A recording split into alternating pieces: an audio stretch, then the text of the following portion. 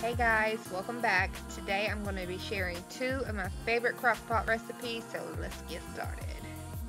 This is my first one. I call it the creamy chicken casserole. Actually, my friend Brittany shared this with me, so shout out to you.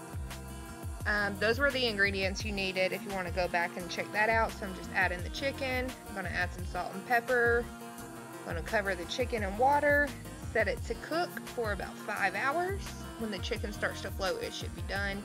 Then you just want to drain it, add it back to your crock pot, stir it with your little hand mixer. That's my favorite kitchen hack. Then we're going to add the large can of cream of chicken. We're going to add a little bit of milk, about half a cup of milk.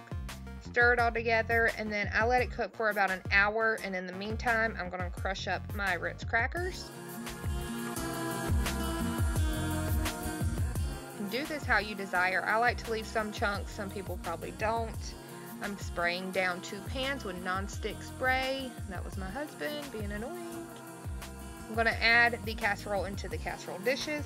We are going to melt 2 huge chunks of butter. I don't really measure that out, so just 2 big chunks of butter. Add your Ritz crackers to the top, and then pour your butter over the Ritz crackers. And then we're going to throw this in the oven, but only on broil. We're not cooking it anymore. It's already cooked. We just want the crackers to get crispy and turn out golden brown just like this. Delicious. And I'm going to plate it up with some biscuits, and dinner is served. Super easy, super delicious. The kids love it. Up next, I have barbecue pulled chicken sandwiches. Really good, really easy, very minimum ingredients. Salt and pepper on my chicken. I use the slow cookers from McCormick.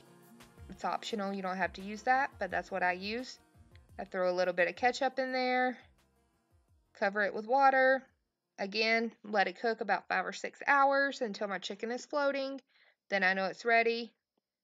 Chop it up. My husband's chopping it up. And then you just add your barbecue sauce. This is what we like to use, Sweet Baby Ray's. Give it a good stir. Let it heat up again, maybe about another 45 minutes. Bam, bam, bam, bam, bam. Dinner's ready. I wished it was that easy. So yeah, here are 2 of my favorite crock pot recipes. I hope you guys enjoy it, and I will see you in my next video. Bye guys.